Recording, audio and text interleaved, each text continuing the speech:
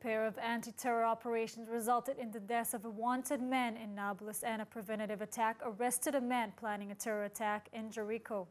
More from ILTV's Steve Leibovich. It's been cleared for publication that the police Lahav 433 Special Investigation Unit led a preemptive anti-terror operation last week in Jericho.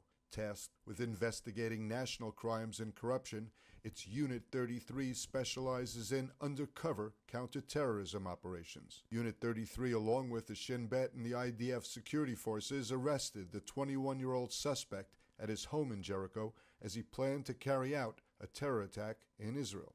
The forces arrested the suspect in his home together with additional terrorist suspects.